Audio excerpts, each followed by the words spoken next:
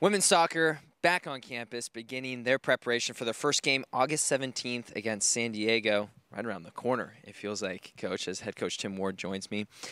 Coach, the preseason polls came out today. The Waves ranked number 10 nationally and picked to finish second in the conference. I know you're not one for predictions, but what are your thoughts on these? The reality is that it means nothing to us. I mean, I think it's more for alumni and moms and dads.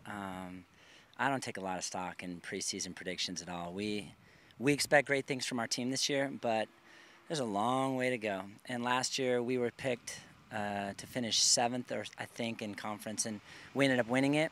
One of the things I love about the West Coast Conference is that every team in our conference could win the championship. So, you know, I hope we win it. I do. I hope we finish in the top 2 would be a great achievement. But our goal, frankly, is to win the conference championship again, to be the first Pepperdine team to ever repeat as WCC champions. That's one of our goals.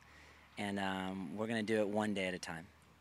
And, Coach, it's a quick turnaround. The girls report here to campus in just a little over 2 weeks before your first game. So what has the emphasis been these first few days of practice?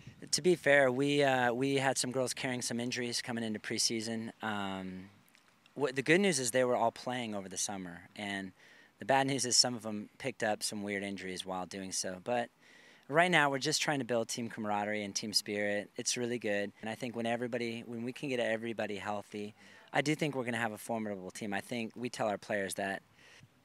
Well, the Waves gaining recognition in the preseason polls as they begin their preparation for August 17th against San Diego. Thanks, Coach. Hey, my pleasure.